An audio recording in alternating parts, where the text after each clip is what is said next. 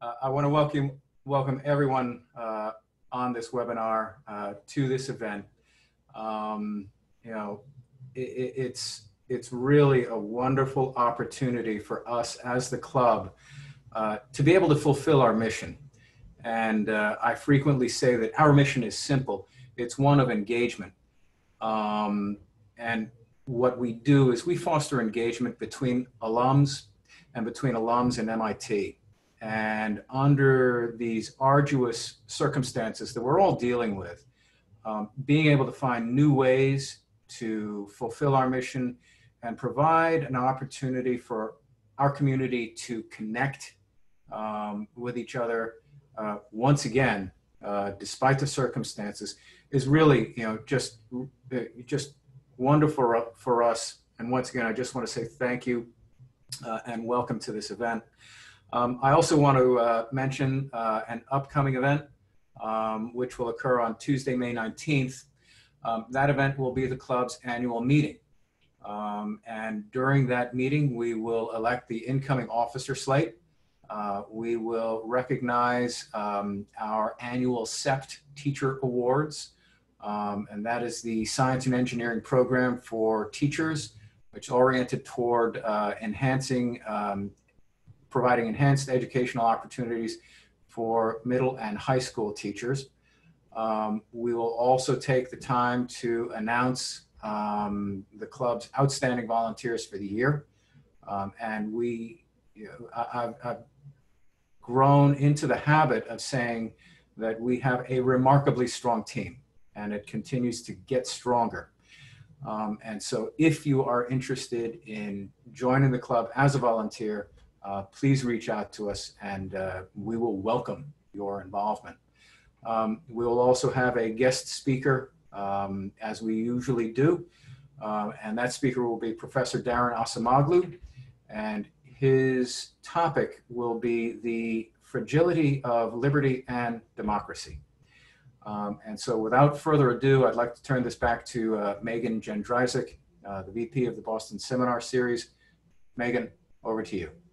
Yeah, thanks, David. I'd like to welcome everybody to coming to this, and thank you. This is this is by far the most people I've ever been able to fit into my dining room.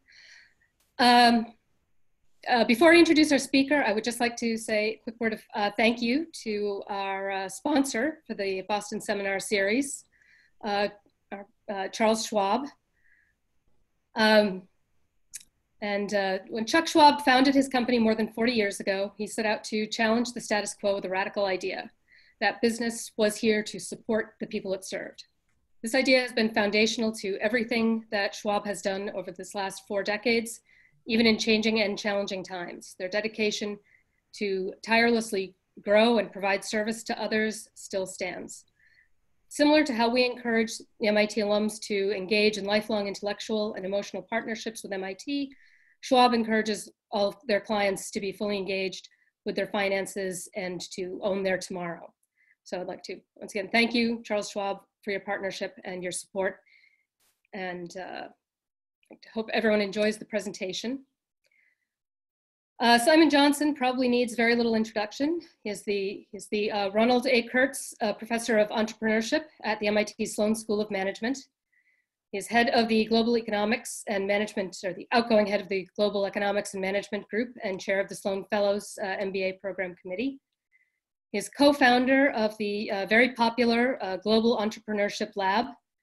And over the past 20 years, MBA students in this lab program have worked on more than 500 projects with startup companies around the world. He is co-author with John Gruber of Jumpstarting America, How Breakthrough Science Can Revive Economic Growth and the American Dream. And he has been on leave as a senior fellow at the Peterson Institute for International Economics in Washington, DC. And he left that program to join Liz Warren's presidential campaign.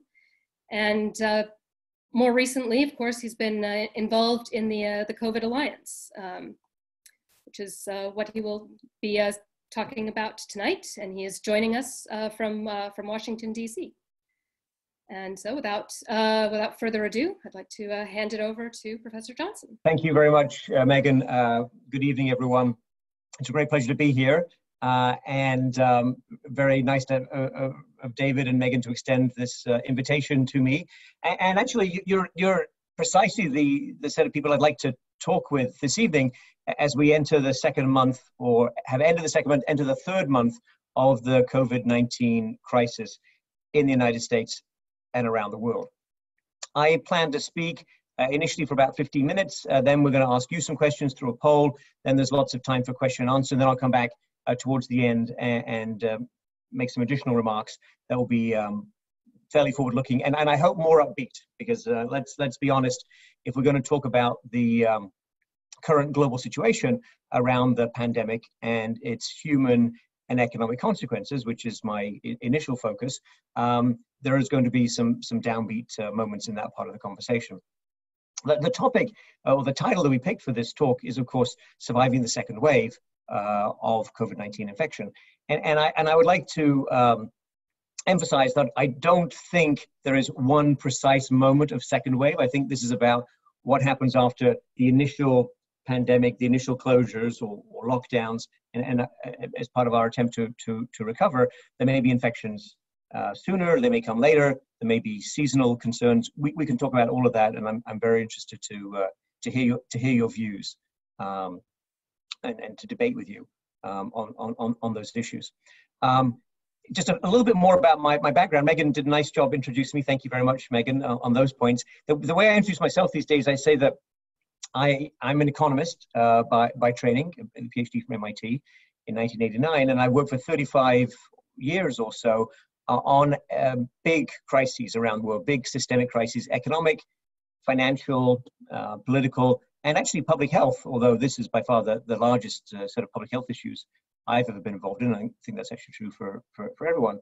In 2007, 2008, I was the chief economist of the International Monetary Fund, and that was in the ramp up to what became the global financial crisis. And David reminded me that I spoke to this group actually after the previous crisis, and I'm happy to discuss with you what's similar and what's different between those two episodes.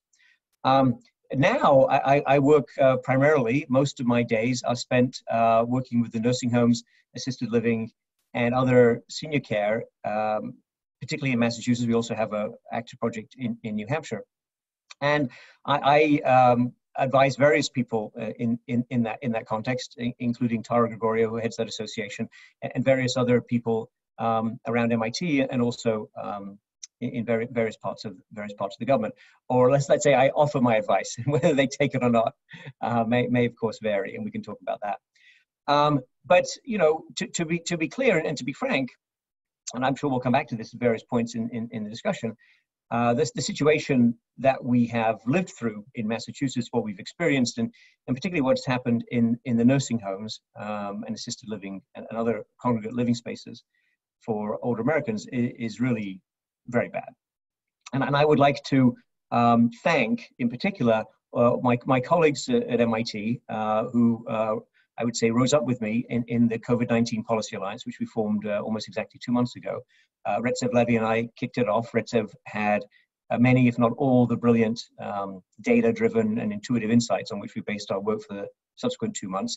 Kate Kellogg, who's also a professor at Sloan, is embedded with the Massachusetts Senior Care Association and day-to-day helping to guide them to safer territory, and she puts an enormous amount of effort and work and thought into that. Vivek Farias has designed some absolutely brilliant pieces of software in his time, none more brilliant than the load balancing algorithms that he's developed for healthcare systems around the country.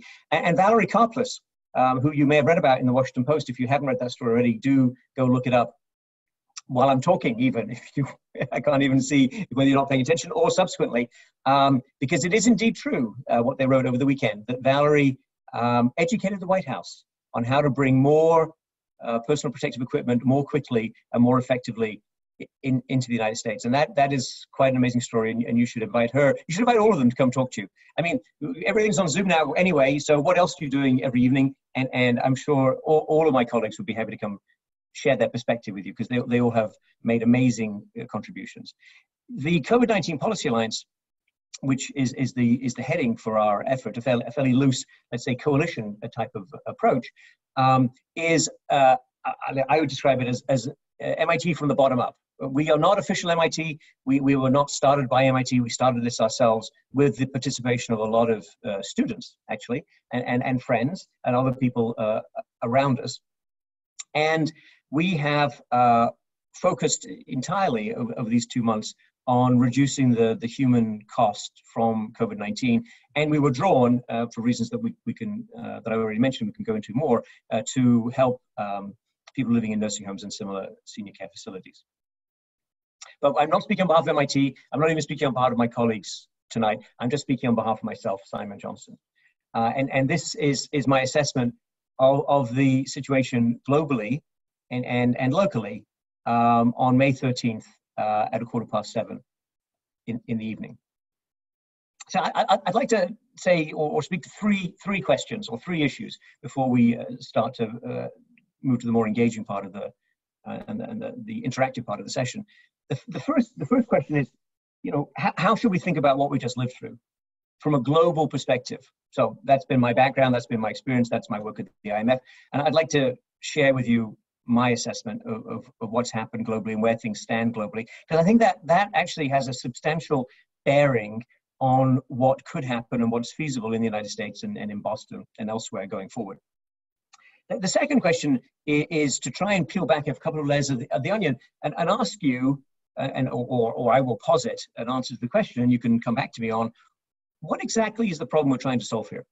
What's the nature of this disease? What's the nature of the risks that it causes? And perhaps if we think through that together, we can calibrate a bit more precisely some of the policy responses that we've already had, and also some of the policies that we are all trying to develop going forward.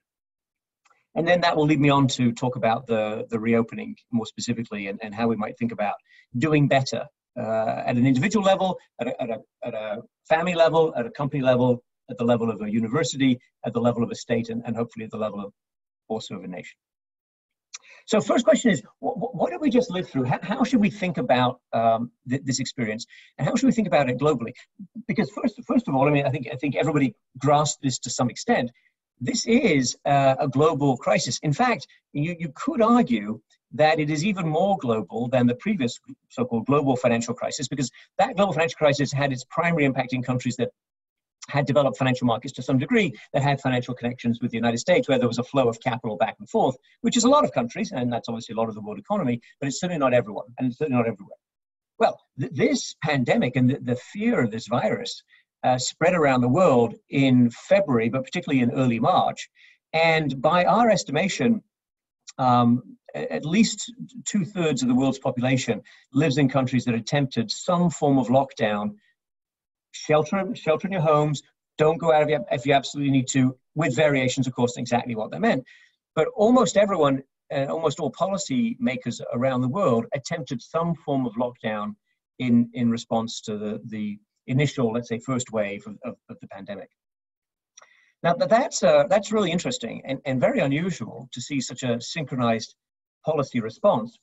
It's also striking that policymakers in parts of the world where they didn't actually have much virus, haven't had much virus so far, also responded with dramatic lockdowns. It's also the case, and I'm sure you've seen some of this tragic coverage, that lockdowns were attempted in countries that absolutely could not afford for many people or most people to stay home and not work. So countries that don't have any kind of fiscal firepower in the hands of the government, no safety net, no savings at the individual level, not significant savings for people to fall back on. And yet these countries tried to slow things down. They tried to encourage people to distance themselves. And actually, even more interesting is when you look at the data we have, I'm sure you've seen some of the mobility data that, for example, Google and others have made available. What you see there, if you look at the very precise timing, sort of day by day, is even before many of the lockdown orders were issued, people around the world, not everywhere, but in many countries, perhaps even most countries where we have data, they decided to stay home and not go to work and not go out if they could avoid it. So I think what we lived through, and I think we're now coming out of, is honestly a panic. Now, what does a panic mean? A panic means when everyone decides something bad is going to happen, everyone takes some preemptive action. The classic financial panic is, of course, bank run, when people run to the bank and try to get the money out, and that proves not to be feasible. You've all seen the movies, and the bank then collapses. Or the bank is provided with some sort of substantial bailout and official support, which is, of course, what happened in 2008 and into 2009 in many parts of the world. So this is not that kind of panic. And the financial, we can talk about the financial system. There's definite stresses. I think the authorities' response on the financial side so far has been sufficient. We'll see what happens as we go further into the calculation of the economic damages and the understanding of what comes back and what doesn't. But the panic is I think, in people's minds with regard to health, with regard to the consequences of the virus, with regard to being concerned about whether it's going to impact them and their families and so on. And of course, it's not true that everyone can stay home. Let us be very clear about that. Very important differences in terms of the impact of this virus across people and across different kinds of people. I'm sure we'll have plenty of time to explore that during the session. But the first and foremost, and I think this is very important to sort of understand what we now can and cannot do, is that we're all coming out of this phase where we were, I mean, perhaps there are exceptions here, and you can feel free to tell us that in the Q&A. I mean, I was definitely panicked at some stages. I felt the feelings of panic. I felt fear gripping me, and I've been through a lot of these situations, and I think the best way to deal with any kind of situation is to work really hard. So I worked really harder than I've ever worked to try and get myself and the people around me and the people trying to help through this. But I think that this aspect of fear is definitely part of what we now have to hopefully move away from. And I would also emphasize that while we did many things, and we did some remarkable things, and we can discuss how much GDP was given up relative to how many lives were saved and so on and so forth. Let me emphasize also that while we were in that intense phase and difficult phase, we did not do enough to save nursing homes, assisted living, and other senior care. That's a true statement, I believe, for the United States. It's also a true statement for Europe, and it's a true statement for other places where we've looked carefully at the data. I'm sure we could find some exceptions somewhere.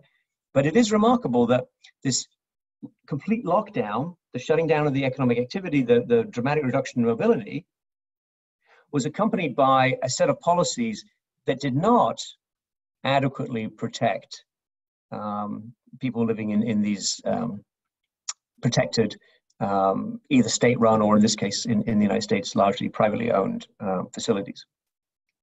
And I think that's important to understand that we failed collectively. I mean, my group worked really hard on that, and we did not achieve what we wanted to achieve. I think we had some positive effects, but I really wish we'd persuaded more people to more action earlier, and I think that's on us as much as on anyone else. We were insufficiently persuasive, I think. You can definitely lay that charge at our door.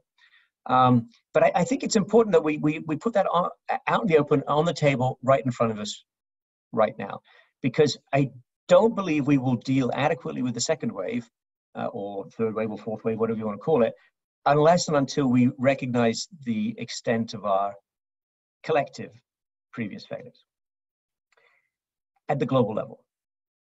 Now, the second point, which I think you can see why you'll see why I've teed it up in this way. The second question I want to get to is, what exactly is the problem to be solved here? What's the nature of this disease? Who is impacted? How are they impacted? And why has it done so much damage? Well, I think you're all aware at this point that let's say the secret evil superpower of COVID-19 is its profiling, so that many of us can catch the disease. Many of us can become carriers or pass it on without even knowing we have it, because we could be asymptomatic during that phase of the infection, or perhaps throughout the infection. And if the disease reaches vulnerable people, then it will, with a relatively high likelihood, kill them. Now, who are the vulnerable people? It's older people over the age of, well, we can discuss what age is the critical age, but certainly over the age of 70 is a substantially higher risk. And some people would point at 60, some people would nudge that down low. We can talk about that. And it's people who have various identified comorbidities, including obesity, hypertension, and diabetes. And of course, there are concerns about other potential comorbidities that might be added into the mix. We might come to understand them more fully. The adverse health effects for people under the age of 40 are definitely less. Some people will say that they're not elevated compared to what they had in pre-COVID days. We can talk about that. I wouldn't make quite such a strong statement myself, but it's certainly certainly a very strong gradient in terms of the age impact. So if you were to be in a classroom setting, at an MIT classroom, where we have many such exercises, and I run a crisis exercise every year with EMBA program, for example. We actually do the Euro crisis, or I have done it in the past. Perhaps this year we'll do a rather different kind of Euro crisis. In that kind of setting where you can be dispassionate and you can sort of look at it analytically, and I show you virus that will have devastating effects on vulnerable people, relatively small number of vulnerable people, depending on which part of the world we're talking about, and a virus that will infect but not harm most people. I think that analytically, if I give you enough time and I don't disguise the problem, in any classroom setting, a set of smart people like yourselves would come back and say, well, that's obvious, Simon. It's obvious what you should do.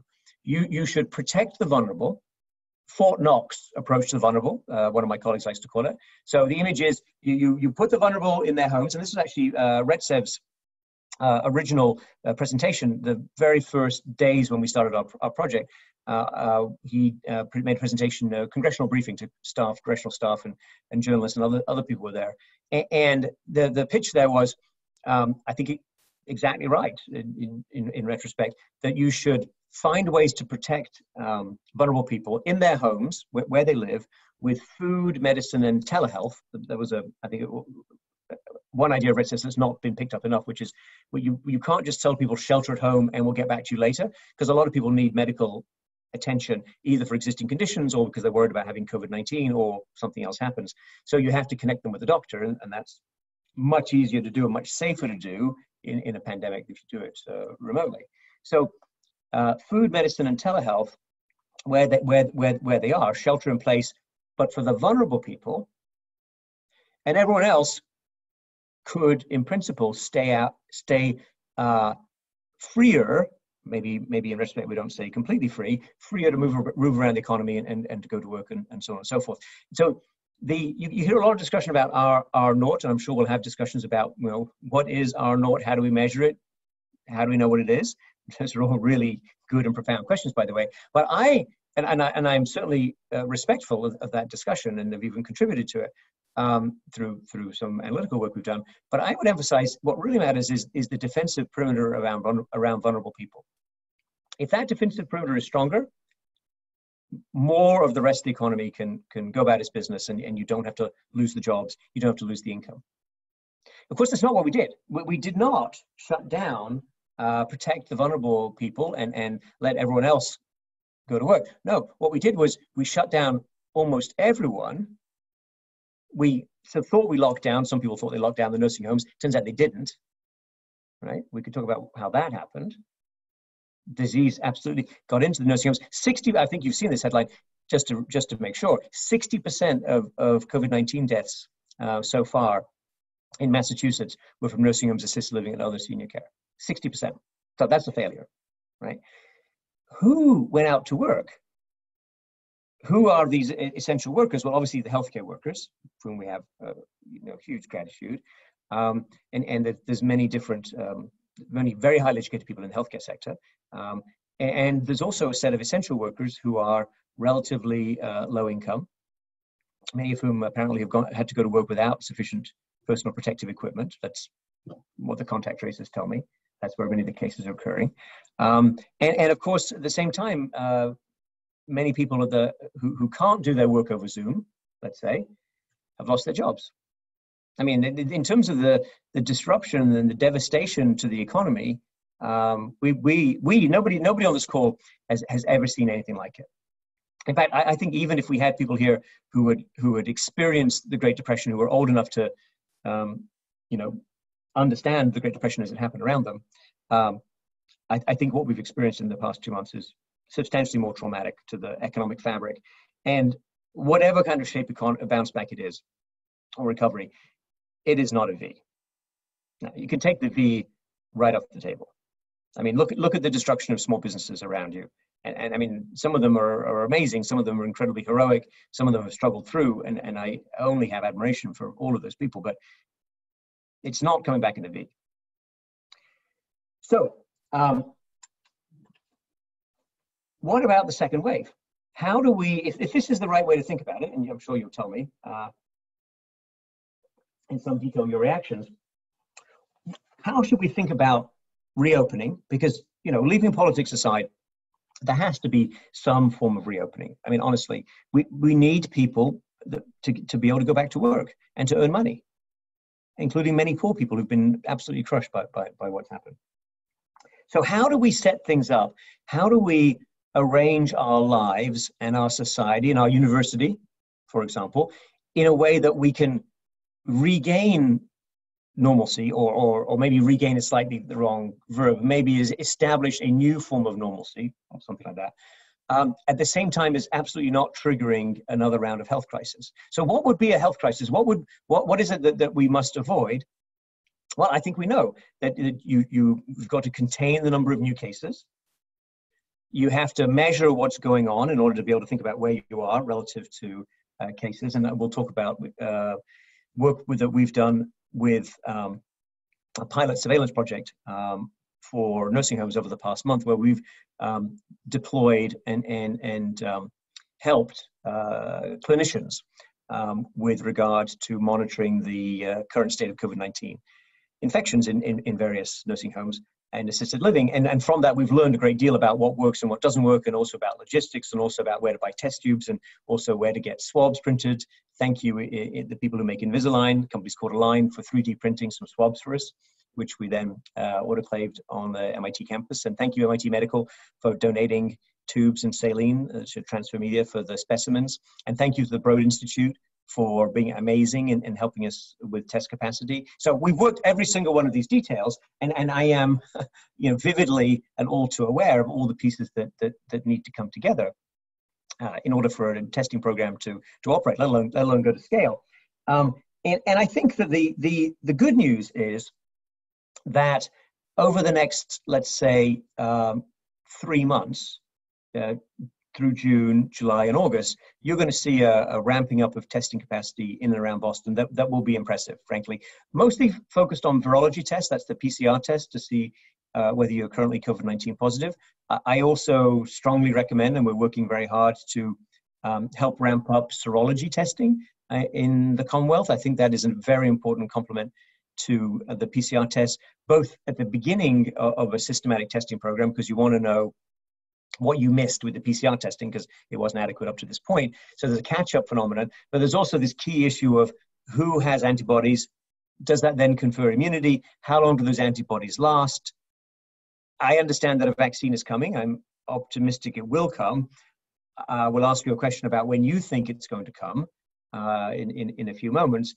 I think we should plan for the possibility that there'll be some delays. So understanding serology is going to really help us. So we'll have the virology, we'll have the serology. I think we'll also find ways to organize ourselves. And this is one reason why I'm so excited to talk with you guys tonight, which is, I think, ways in which you can restructure your activities, particularly your professional activities, but also your social activities, to reduce the risk of infection, to enable productivity, but limit the chances that big infection will spread through our communities and our region. I think that's really very important. So one idea that's being put forward on, let's say, some university campuses is to explore ways in which we can create pods that are, or bubbles, or some people call them zones, that are somewhat self-contained. In Boston biotech firms, some of them, they call it green team and blue team. So you separate your workforce, you separate your students, and they come to school or they come to the lab,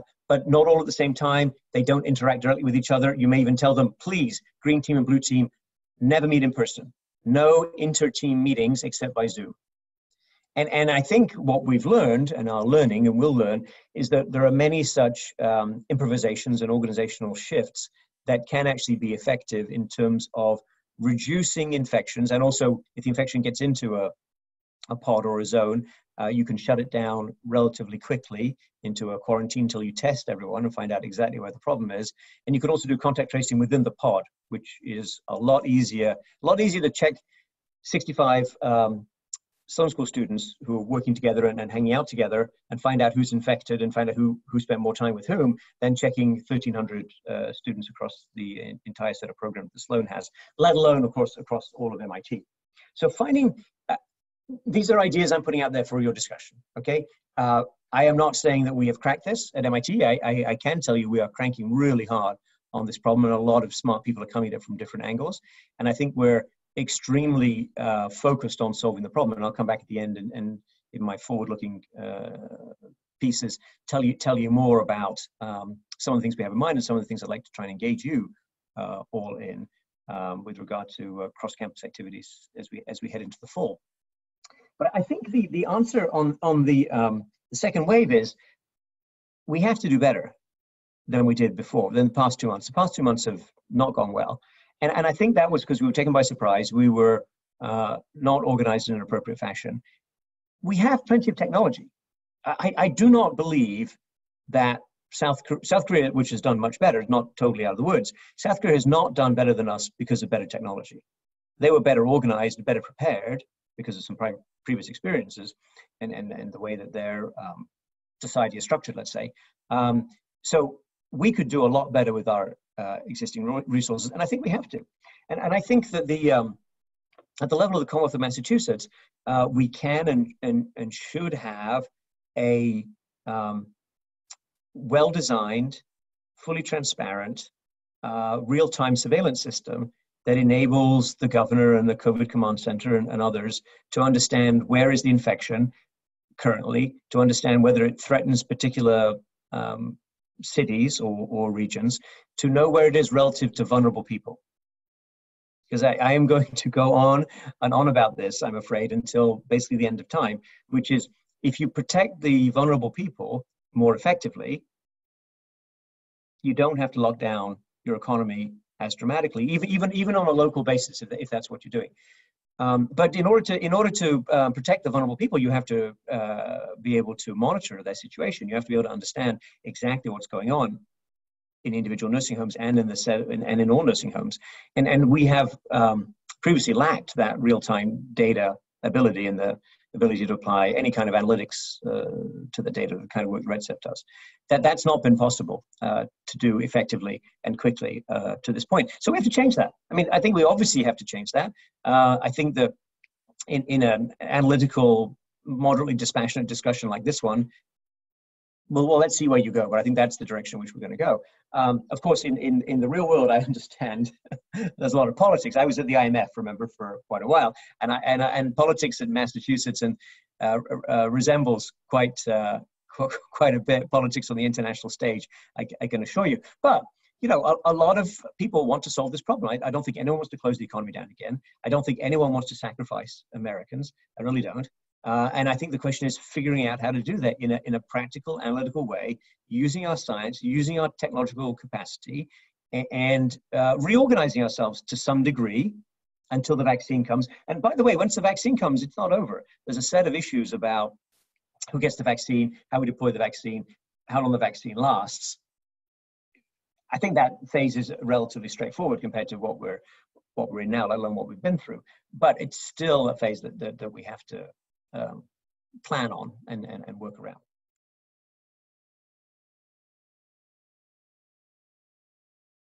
The first question we got, Robert Asher's. I saw in the local paper that hospitals were sending COVID patients back to skilled nursing homes who were compelled to take them if they had an empty bed. Didn't this lead to the rising death rate? Aren't seniors being ill-treated by these policies? It is certainly the case that if you put COVID-19 positive patients into a facility that has other patients who are not COVID-19 positive, that is asking for trouble. Certainly, and there are documented instances where that happened in New York State, I believe. At least what I personally have observed in Massachusetts was some nursing homes were, the pre-existing residents were moved elsewhere so they could become COVID-19,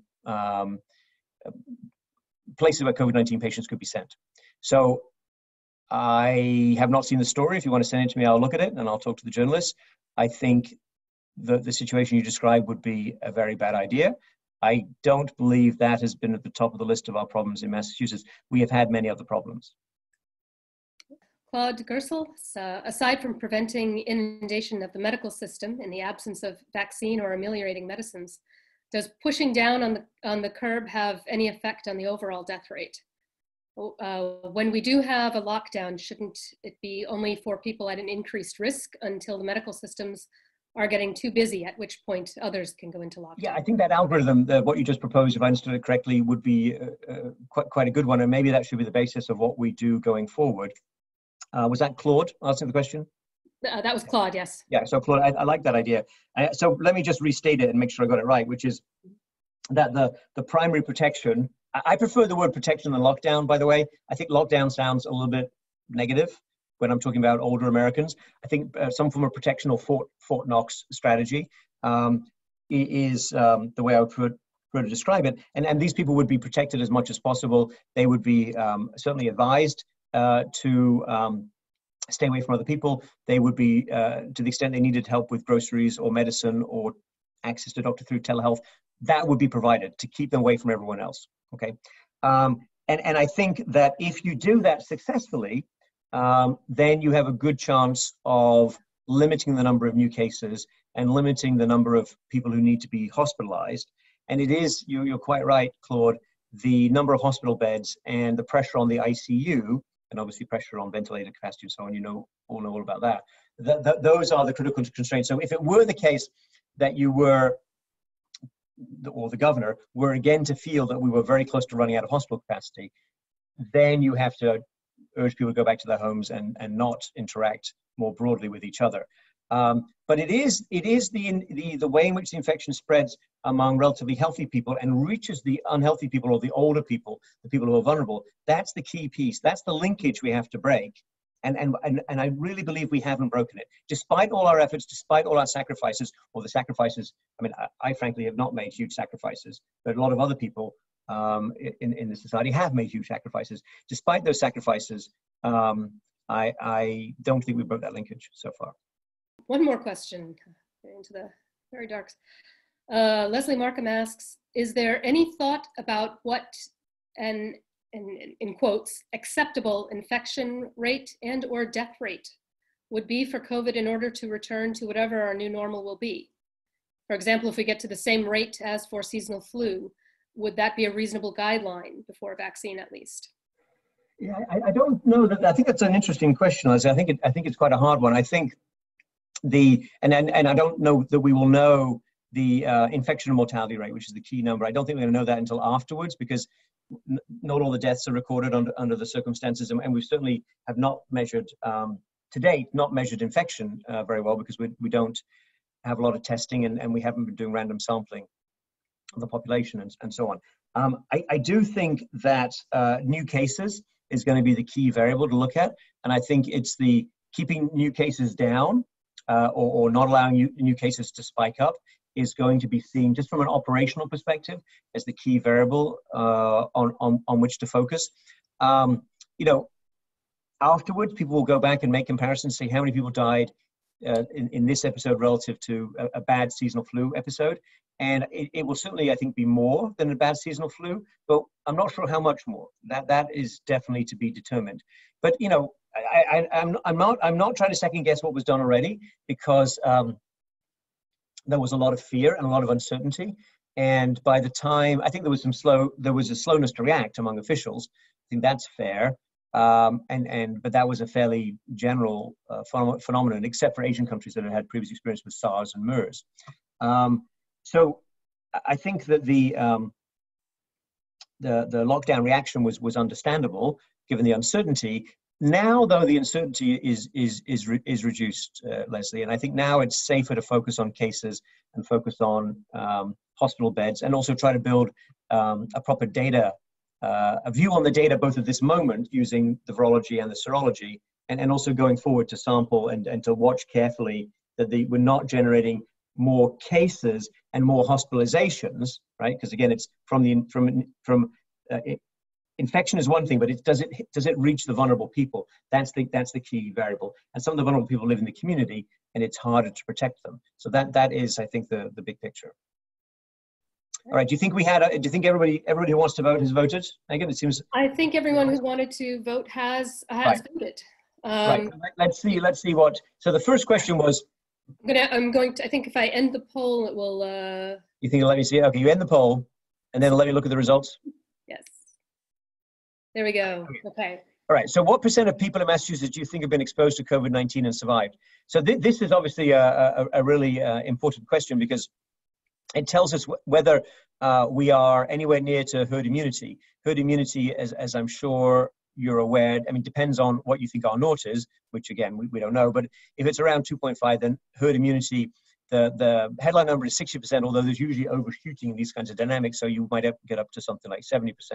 If R naught is higher, then you go to a higher, you'd expect herd immunity at a higher number.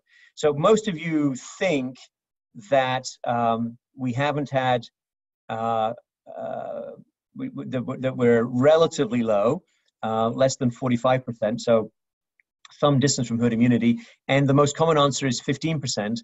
I actually think if it's Massachusetts, I mean, who knows, right? This is the problem with not having data, but it would not surprise me if we take Massachusetts on average, it's closer to 5% than 15%. We will find out at some point. Of course, there are places within Massachusetts, places within the greater Boston area, where the rate is almost certainly higher, although some of the reports, I'm not sure, but some of the studies may be not ideal or fully documented. But you're basically saying here that there's a lot more to come in terms of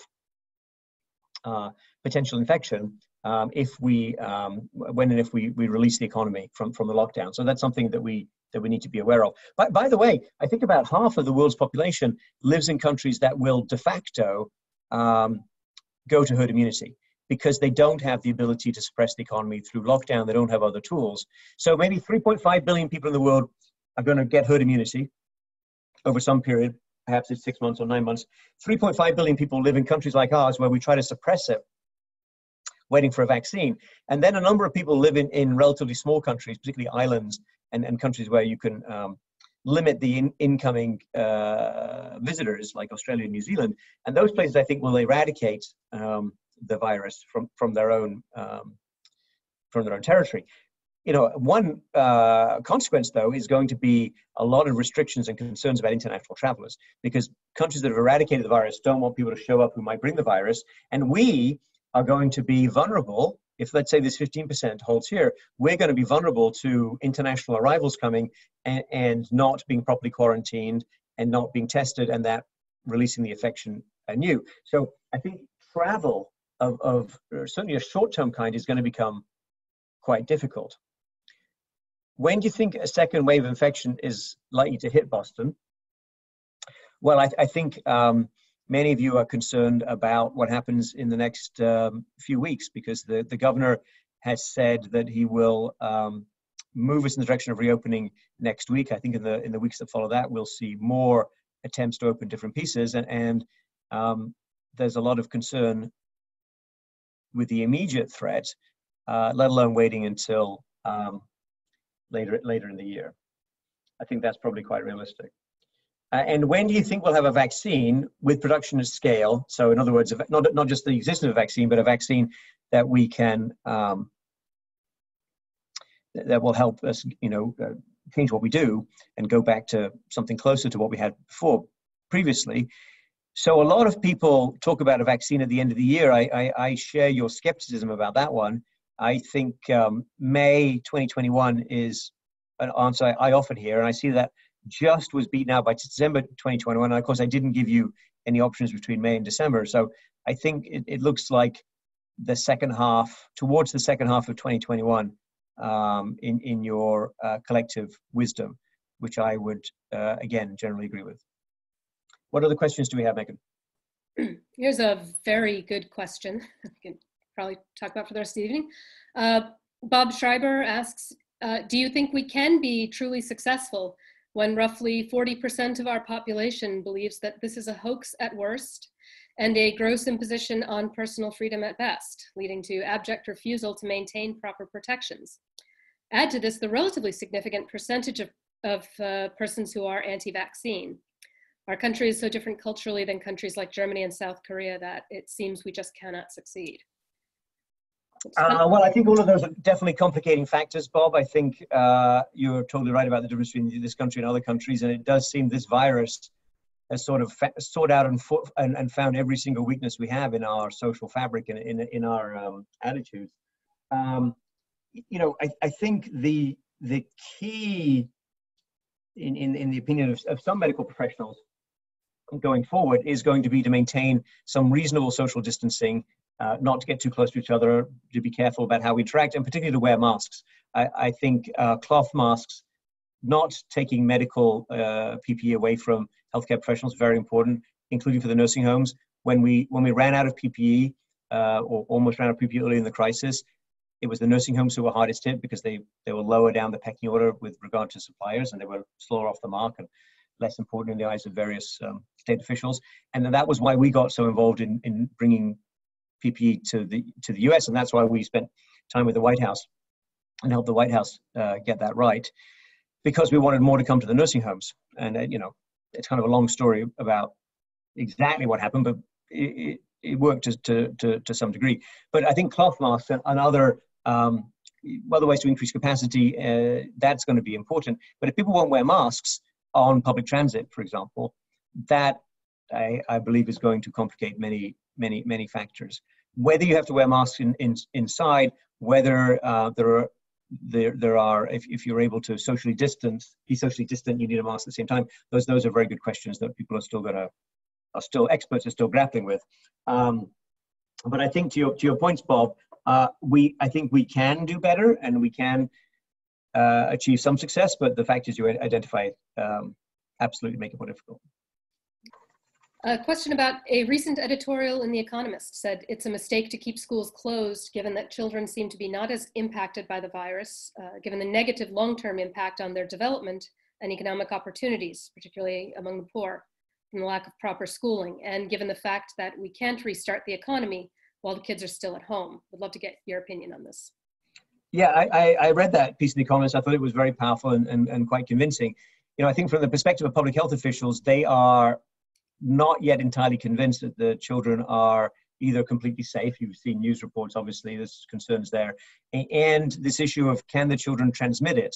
So can they move it? Can it go from one child to another child and then go back to a household where there's a vulnerable person living in the household? You know, we think that the risks here are low, but we're not absolutely sure. And I think this is the consequence of having been panicked as a people, right? Which is that it is quite hard to sort out the statistical. Well, we may know what the statistical reality is, but focusing our decision making on that and making that and having it be politically legitimate just to focus on that is kind of hard at this moment. So I completely agree with what The Economist said. I think this is one of the most unfair parts of this incredibly unfair experience, is that, you know, children from families who don't have good internet access or who go to schools that don't have good facilities or an ability to transition to distance learning, they've really been hard hit. And these are long-lasting consequences, and you don't make it up later. So reopening schools as fast as you can, I think that should be an important priority. But we have other important priorities, and we worry about the knock-on effects on health as we've been discussing. So it is to be determined who prioritizes that. In Israel and Norway, the school children have gone back, and it's true for some classes also in Germany. And I think if we can get past this initial stage of reopening, I personally would be hoping we can do that in Massachusetts quite soon. Question very, very close to home.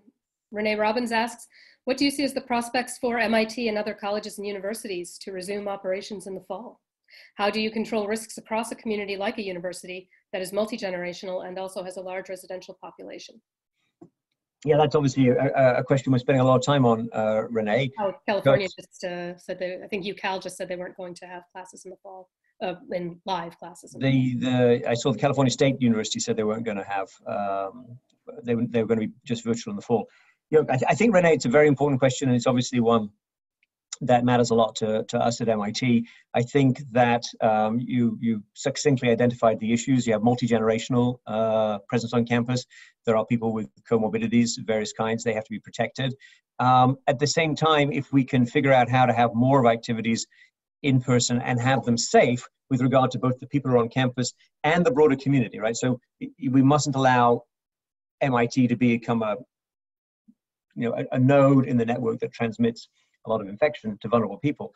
I think that we should try to have as much of our in-person activities and the traditional structure of the university and the way in which students learn from each other as well as from professors. I think we should try and, I personally think we should try and reboot as much of that as possible. But I think we have to reorganize. I think that this is the proposal on pods or zones, which I'd be happy to circulate through Megan and David subsequently if you're interested, to actually think about ways in which you can have the students take their lab courses, because I think those have to be done in person, and also live together with the people who are taking that set of courses and attend other courses virtually. So you could have 30 or 50 or 65 people in a pod, and that pod could have plenty of social interactions, but you would tell the people in that pod, or you would ask them to own the idea that interactions with other pods are relatively risky and to be discouraged.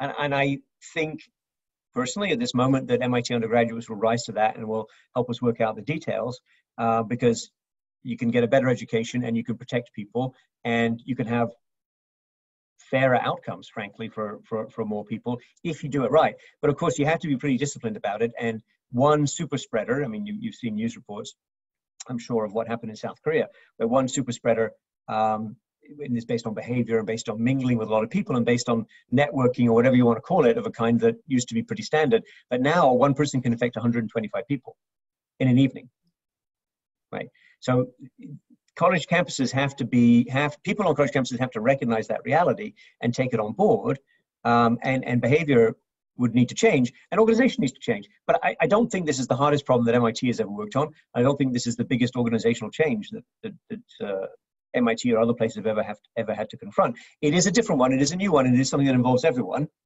So we'll see how we get on. I think, though, there is a great desire to get to a better place and to get to better outcomes, and not just to retreat into a shell, which was, that lockdown was very bad for many people, and we must not forget that. I'm going to sort of lump some questions about vaccines and herd immunity together. Questions there. There's some indication that people who have recovered from COVID do not develop lasting immunity. What does that what does that tell us about the possibility, the likelihood of developing an effective vaccine? The question is, have we ever achieved herd immunity without an effective vaccine? And what exactly is the difference between herd immunity and simply having the vulnerable among the population dying off? What is the distinction? Yeah, so let's take the last question first, which is, so let's take a country. Well, I don't want to pick on any country in particular. Let's take a country like India, which is clearly, has a healthcare system that's trying really hard, but is almost certainly not going to be able to suppress the virus like we have, and they're not going to be able to eradicate it like New Zealand. So what's going to happen there? And obviously this is conditional on what we know about how climate affects the transmission of the virus, which is, it may affect it, but not that much. So what will happen in India, presumably, is that you will have a high percentage of the people, everyone, when I say people, 60, 70% of the population will get the infection, and many of them will survive. So it depends on who gets the infection. And you could imagine a world in which, obviously this is difficult, but a world in which all the vulnerable people in India are protected, and the people who get the infection are the people who are relatively young. So at that point, you haven't eradicated the disease typically. It usually lingers, and something this infectious, many people believe will linger for a long time, but it doesn't have the explosive epidemic dynamics. So you can't have a sudden sweep through the population like you had now. So R naught in the lingo, in the jargon, R naught is below 1 once you reach herd immunity. In fact, that's the definition. Now, if you have the vaccine, of course, what you can do is vaccinate vulnerable people. And there's going to be a very interesting set of questions coming to us soon, assuming we're successful with the vaccine. Who should get vaccinated and in what order? And personally, I would be recommending that vulnerable people, subject to understanding the costs and benefits of the vaccine and to what extent it's dangerous. All vaccines have some potential side effects that have to be considered. I would hope and expect that we can prioritize vulnerable people, because remember, if we protect the vulnerable people, we don't care anywhere near as much about the overall infectiousness of the disease. So I think that some countries will go to herd immunity because they have no option. They will still benefit from the vaccine. We are very unlikely to want to go to herd immunity, particularly because we're not good at protecting vulnerable people. Actually, by the way, even Sweden, which they don't like to use this term, and I do think they had some suppressing measures, including more from the behavior of their people than from what the government required them to do. But even in Sweden, there is an unacceptable, to them, level of deaths in nursing homes. So even Sweden, which had a relatively, let's say, different approach, did not manage to protect the vulnerable people sufficiently. So that we have to recognize that weakness in all our systems. On the issue of do you get lasting immunity from either from the vaccine or from the having had COVID-19? The immunologists argue about that. Sometimes I like to get them in a room and just watch them argue. It's entertaining for half an hour. You learn a lot. I'm not an immunologist, but I would say that the consensus is there might be some rare exceptions, but they seem pretty rare. You get some period of immunity, which is typically going to be manifest in antibodies that can be detectable in your blood. That's the point of the serology. You get some period of immunity after having had the disease and after being vaccinated, but we don't know how long. And it would be unwise to bet, certainly on the immunity after you've had COVID-19, it's unwise to bet too much on being immune for more than 6 months. The vaccine, we don't know. We don't know the properties of the vaccine yet. We do know it's one of the largest, best organized enterprises in American pharmaceutical history. So I have great confidence in private capital and its ability to invent stuff when they're really focused. And it's possible that this virus won't mutate much. And that's, again, what some of the experts feel right now. But this wasn't the first coronavirus, so why would it be the last? And this coronavirus secret power was targeting older people and people with comorbidities and using most of the rest of us as potential vectors. But the next coronavirus could target it and profile in a different way. What if the next coronavirus profiled young people or even children, right? So I don't think we're done. I believe we everyone on this Zoom lives now and will always live in the post-virus world. I don't think this is even like, the financial crisis of 2008, which seemed big at the time. And you look back and you say, well, it was traumatic. A lot of people lost their jobs. We did some financial reform. Basically, our social structure and our view of the world remained the same.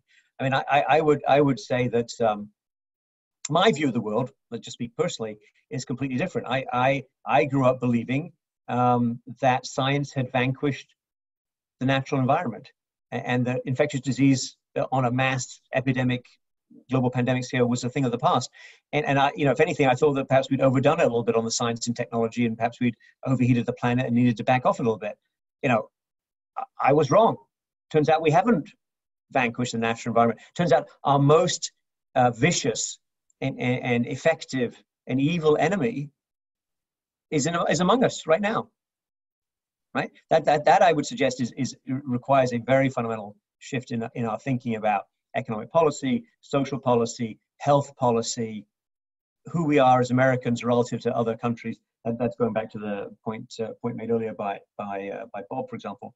I think it all has to be questioned and examined if we're going to survive and hopefully even prosper what seem likely to be potential multiple rounds of coronavirus with deadly consequences. Say a question from can my employer, in this case, the U.S. government, but I'd be curious for this for any employer, require me to take an antibody or serology test, and who would see that data, and what actions would they be allowed to take in terms of my employment, telework, stay at home, etc.? Well, that's a great question, and I think that is the full answer is to be determined. There's obviously some public health requirements that might take precedence in some situations like this one, and there's certainly everyone I talk to is very keen to preserve privacy and to not compromise the integrity of individuals' data or allow them to be discriminated against and so on and so forth. At the same time, if somebody wants to come into a relatively confined space where we breathe the same air and we stay together for several hours, and with or without a mask, that creates potential hazards for other people.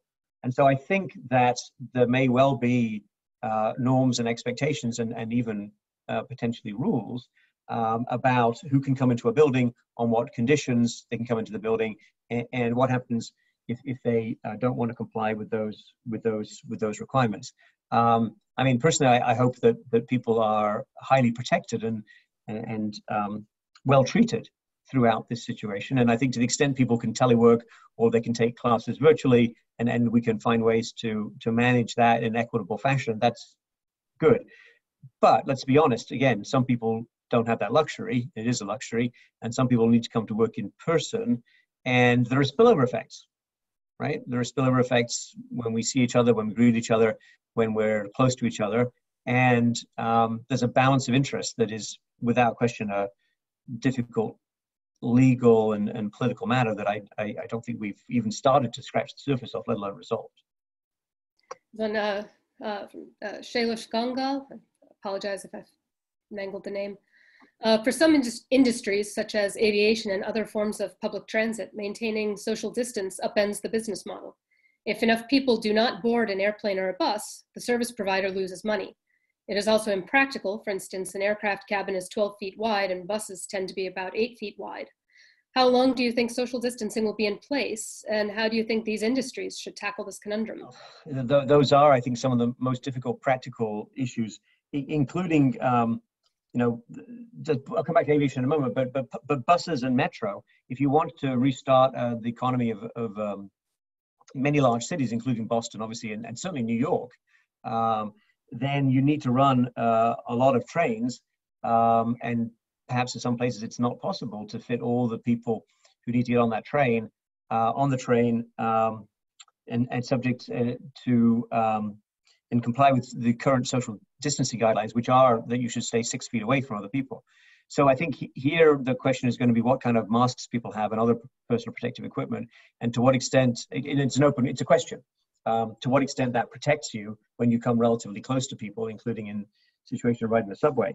I have not yet seen good analysis of that, let alone any clear statement by policymakers that I think people are going to line up behind. So very big question. Look, aviation has got a big problem because not only is there the social distancing issue, which you're asking about, but also who actually wants to travel, who wants to go anywhere, right? There are Canadian provinces right now which have a quarantine requirement if you go from one province to the other. And there are parts of British Columbia, in fact, I think this may be even a statement by some authorities in British Columbia saying no foreigners for a while. What, until a vaccine? Well, you guys said vaccine is 12 to 18 months away. So, and, I'm not sure that airlines are going to have a lot of passengers and a lot of people wanting to go places. Maine, I believe, which isn't Maine's tagline, vacation land? They said vacation land, but go into quarantine for 2 weeks when you get here. Yes. Right? So I think that aviation's got a very big problem, and presumably we can develop remediation measures, and presumably there's a masking policy that can work and can help. But I agree with the questioner that packing people in tightly into economy does not seem like a good idea, or even consistent with other public health standards, unless and until we have a vaccine. Speaking of state quarantines, Robert Gernitz asks, can an uncoordinated effort, i.e. each state doing its own thing, get us to a solution? Well, I think, Robert, that's all we have. So, I mean, honestly, of course, it'd be better to have a federal policy. And that's why Retsev and I were in the White House, or virtually in the White House, making proposals in the White House in the first weekend of our work together. And it was the disappointing response, let's call it, from the White House that drove us to work at the state level, which is where we've been engaged for 2 months. I think that the states can do a lot. I think many governors have rallied around this. I don't think it's a partisan political issue. I think it's a question of who can find what sort of solution, and also what can we learn from each other, and where will the mistakes be made, and where will good steps be, sensible steps be taken, and how do we learn from that? So I think we can get to a fairly good place with state-by-state action, and I am encouraged by many of the things I see currently at the top in Massachusetts. And we've just got to make do with what we have, Robert. I mean, I don't think there's any other option. This one from Jerry Gechter. How much aggressive contact tracing do you advocate? Well, it depends what you mean by aggressive. You know, the story, the people who've looked at this carefully report that in Korea, when you call people up and say, you know, you've been infected with the contact tracers, we want to know who you spent time with, they will tell you where they've been, and you can unravel pretty much all of their contacts. So that's the Seoul nightclub example, which we've all seen in the news last few days. In the United States, when you call people up and say, we'd like to know where you've been, half the people hang up on you.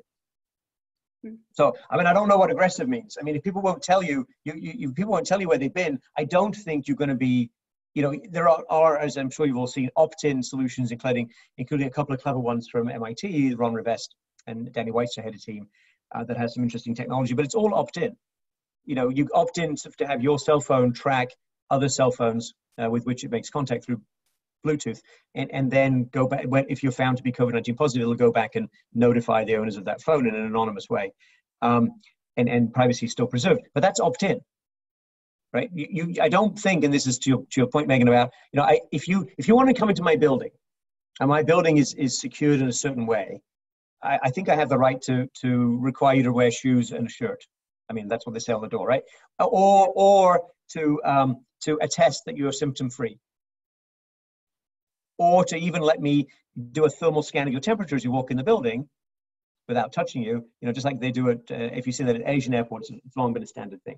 So that's, if you're coming to my building, and it's a physical contact, I think I think those things will be regarded as acceptable. I think they are acceptable already, actually. But can I require you, Megan, to register your cell phone in a certain way and disclose your data to other? No, I don't think I can. I think that would be unfair and unreasonable and intrusive. And so we're not going to do that. It has to be opt-in. So I don't think aggressive is an option. I think persuasion is an option, and trying to get to high enough voluntary compliance. I am skeptical that contact tracing will be so important in this country compared to other countries. Okay, let me pause the questions just 1 second, Megan. I just want to say a few more things, because I want to get some positives out there, because I think there's good questions, and not entirely negative, but I wanted to be a little more forward-looking, a little more positive. So I think that obviously we're in this survival phase and a reboot phase for the economy, and these things are going to be with us for some time, and there's going to be considerable difficulty. But then what happens? How do we get growth back in the economy? And what kind of economy do we have? Let me put it this way: what drives growth going forward in 2021 or 2022? Well, I don't think it's going to be globalization, because we're going to be reassessing global supply chains. We're not going to want to run critical supply chains across international borders. It was, in some sense, fortunate that the Chinese pandemic had ended by the time our pandemic got bad, because we were able to buy PPE from China. If their pandemic had continued, which it could well have done, right? I mean, that was just, it's a question of how effective various measures are over what time frame. We wouldn't have been able to buy any PPE from them. No, it wouldn't even be worth asking. So you have to have a domestic supply in order to make that work. And in order to do that, you're going to have to shift the basis on which people trade, either through tariffs or non-tariff measures or barriers, if you want to be quite candid about it. And that's probably a good idea. It's certainly a good idea. It's certainly, I would suggest, even unavoidable, but it's not the kind of globalization drives growth business that we've seen in recent decades. I'm also skeptical that private investment is going to be a big factor, because I think the degree of uncertainty that's been created by the disease and by the policy response, and then by the on-off, not knowing what the federal policy is, that makes things very difficult. If the reopening goes smoothly, maybe we have a shot, more private sector comes back. But if it's bumpy, which is what many of you seem to think, then I think that's going to be difficult for with regard to encouraging investment, for example, and encouraging the development of new technology. So what else do we have? And why am I at all optimistic or positive? Well, okay, I'm not really trying to sell my book to you, but we do have a book, John Gruber and I, that we wrote last year called Jumpstarting America. And there's a website called jumpstartingamerica.com where you can go look at our analysis and look at the places we flagged as being potential next generation tech hubs, and arguing that, oh, there we go, here's the title, How Breakthrough Science Can Revive American Growth and the Economic Growth of the American Dream. So this argument that John and I were making a year ago, invest more in R&D, have a government investment that acts as a catalyst for the private sector to invest and to follow on, that got some traction, but I have to admit, not a huge amount of traction, because other things happened. And now I find a lot more people interested in it, because, and I'm not saying that you get a big additional amount of spending on it right now, because there are obviously competing demands. But if you want to create growth and you want to expand the economy, you want to raise productivity, you want to create good jobs, right? So we said the kind of program that we were proposing in the book would generate 4 million good new jobs over a number of years. And people say, well, that's interesting, but we're at nearly full employment, so why is that a priority? Well, we don't just need 4 million good jobs now, we need 20 million good jobs immediately, right? So I don't promise science can do all of that, but this is, the equivalent of, if this is, some people say, is this like 1940, Vannevar Bush realizes we need to do a big scientific push in the US? Or is it 1957, 1958, Sputnik has been launched, and Eisenhower realizes you need to do a big scientific push and a whole, reworking of American education and so on. And I say it's both together, right? It's a massive enemy which is technological, which has got technology or needs to be counteracted by a massive deployment of our existing technology, and we need to invest in new stuff to anticipate the risks and the dangers that are going to come that we have not yet seen. So let's do it all. And where should you do it? Well, I mean, you should do it everywhere that wants to do it. I mean, we have no shortage of places and people in the United States right now who want investment and who want more good jobs. And I think there's going to be an interesting conversation about how to structure that, how to finance that, and how to ensure that more people participate in the upside. But those are all details. I mean, the big question I would put to you is, what choice do you have? What else is going to drive the American economy forward? One. Two, how are you going to prevent the next coronavirus from being even more devastating unless you invest even more in science and technology now? And three, where are you going to get the people? I mean, the ultimate driver of economic growth and of science and of applications of science is people. It's trained people, it's skilled people. If we're shutting down universities and cratering campuses, and in the aftermath of this, disaster, those consequences are going to be very long-lived. That's pushing us massively the other way, and I fear that is a substantial part of the current dynamic. So I say go the other way, invest, reap the returns, make sure the upside is shared. You don't have to do exactly what John Gruber and I said, but pushing in that direction is going to seem more appealing to more people over time. And that's positive. And that's a strategy. That's what we did before in this country. That's what we did really well, actually, during World War II, after World War II, into the 50s, and even into the 60s. And we lost our way on that strategy for no particularly good reason. We took our eye off the ball. Other issues distracted us, and the politics got in the way. Okay, fine. But what option do you have? Well, where else are you going to get your growth? Where are the good jobs going to come from? What's going to drive the economy forward? I think you need a catalyst. You'll get much better results if you allow and encourage the government to make these investments, and you find ways to generate more private enterprise coming out of those ventures. The only other thing I would say, and then we can take a couple more questions, Megan, before we end, is to get us from here to there. So here's the crisis. Here's the attempt to reboot and the struggle to recover. And down, 1 or 2 years down the road, I'm envisaging more jump starting and more investment and more consistent performance and improved economic prospects. How do we get from here to there? Well, I think we have to apply ourselves much more in a more organized and unified way to the problems of COVID-19. And this fall, I'm going to be offering a course at MIT, joint with colleagues, including in engineering, and it's a cross-campus course focused on any and all projects we can find that try to help people, communities, businesses, governments navigate their way to recovery. The code name for this course is the COVID Smackdown course. I suspect MIT will not want that to be the official name of the course, but you get the general idea. And we're going to be looking for projects. We're going to be looking for partners. We're looking for ideas. sjohnson@mit.edu is my email, or reach me through Megan and David. They can forward it to me at any time. We would be delighted to talk with you about how to develop partnerships and how to find projects that the students can work on, because MIT students want to be engaged. They want to lean forward, and they want to help all of us get through this difficult phase. And I think that's an education in itself, helping and bringing to bear the tools and the analytics and the ideas of undergraduates and graduate students working together in a fashion that at least I haven't seen in 35 years at MIT. So Megan, any final questions you want me to address before we close out? Just a couple.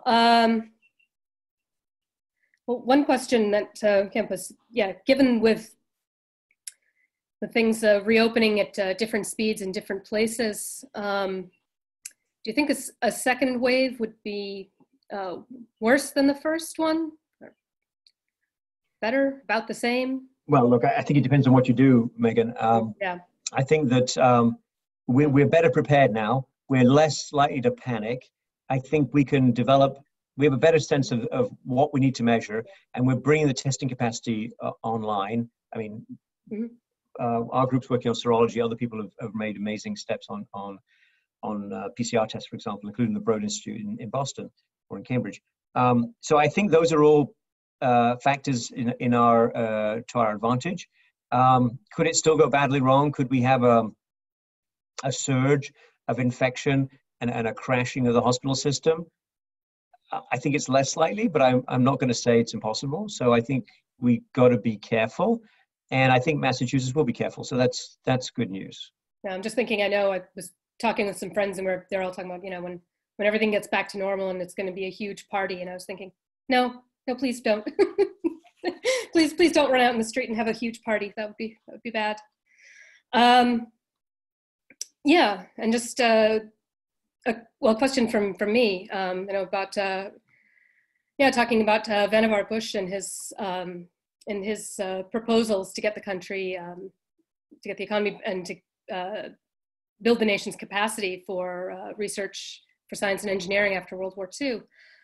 A lot of that was, the parts of his proposal that were enacted came about because at that time, the federal government was in a position and had leaders that were willing and able and had the sort of the buy-in to be able to invest large amounts of capital, both political and economic capital, in building building giant research institutes like the NIH, the NSF, and NASA.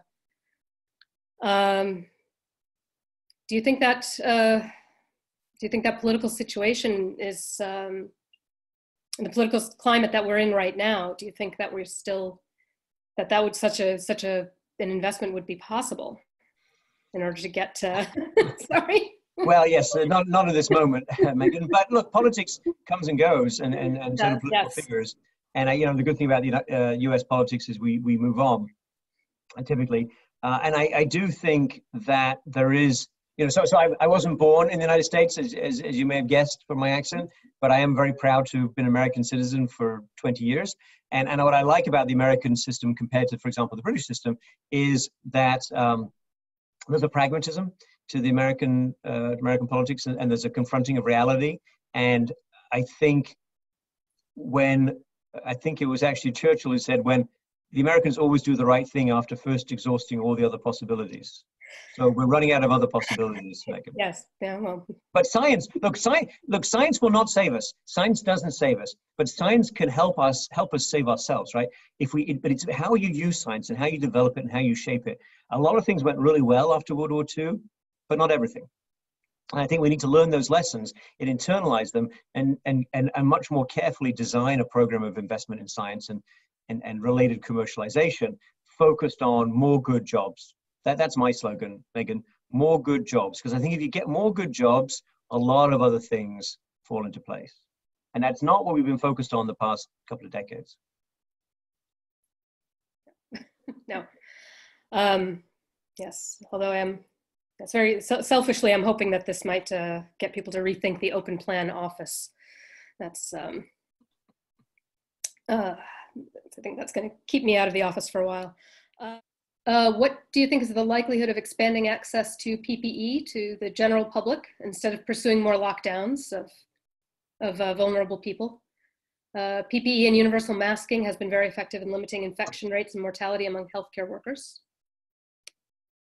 Yes, it has. And I think if we could scale up the availability of really good PPE, that would be immensely helpful. I think the concerns from people who follow the supply chain carefully is that we don't have, that members of the public, non-healthcare workers, should not be buying medical grade PPE. And so there's other guidance about cloth masks of various kinds and how to make them better and safer. I think that at some point there may be more PPE and maybe more domestic PPE to provide a higher degree of protection. I do think we've learned some important lessons about that, and there's going to be some further reflection. But let's not take the PPE away from any healthcare worker, including nursing homes right now, please. Yeah. I had a question. Can you say a bit about the current state of R&D on tests that are easy to self-administer, give a rapid and highly sensitive answer, and are readily available in large quantities at inexpensive prices? That's basically, yes, and the unicorn.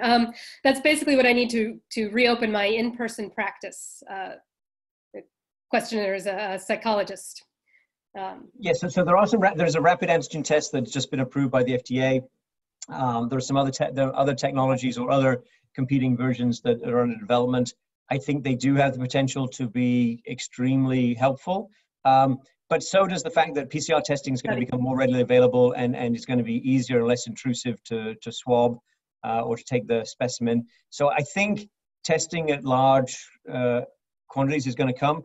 I think also the speed at which you get the result is going to be key. So the one advantage of rapid antigen tests, depending on the accuracy of the test, which I don't believe is fully established yet, at least I haven't seen the conclusive evidence, that those results could tell you immediately at the point of care, like in your home at the beginning of the day, whether or not you have the virus.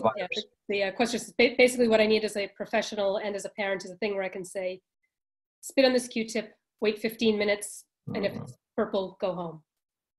Yeah, so that may come. I mean, there are people working on that. There's some very good people working on that. I don't think it's been completely cracked yet, but that certainly might come and could be helpful. I think the big money is going to PCR testing and scaling up PCR testing, but that is with the exception of the Abbott rapid test kits that are hard to get. Those tests usually take 6 to 8 hours right now. Yeah, and they take and then they're not not something you could do at home. They require, yeah. It's a lab test, right? Yeah, that's a lab test, that requires. How do you think COVID-19 will have permanently transformed higher education, and for the better? How has MIT collaborated in scientific efforts with Harvard and other universities? Okay, you've been a great crowd. Time for me to go home now. No, I think we'll make this the last question. Okay. I think, I don't think COVID-19, I think we're going to look back and say COVID-19 improved anything. I think it's a massive stress test for everything, and a lot of cracks have appeared. I have certainly seen plenty of cooperation, and we cooperate in our group with a number of people at Harvard Public Health, for example, Brigham and Women's Hospital, Harvard Medical School. I'm sure there's many other forms of cooperation going on across different institutions. I think everyone is scrambling and has scrambled, Megan, and we've done the best that we can. I think going forward, it's going to be very interesting to see what forms of cooperation we can develop and sustain. And yes, I do take the point from the questioner that more of that would be good. And I think MIT brings a lot to the mix, but doesn't have a medical school, and it doesn't have a school of public health. And so I think those kinds of partnerships are very natural for us to find. Well, yes, it is. Yes, it's after 8:30. So yes, I think we should probably wrap this up.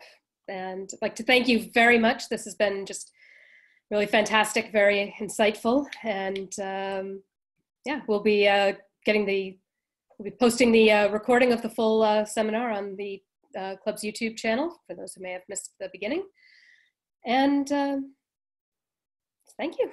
Good luck. Okay. Thank you very much, Megan. Thank you, David. Thank you, everyone. Yeah, thank you. Stay safe. Yes, you too.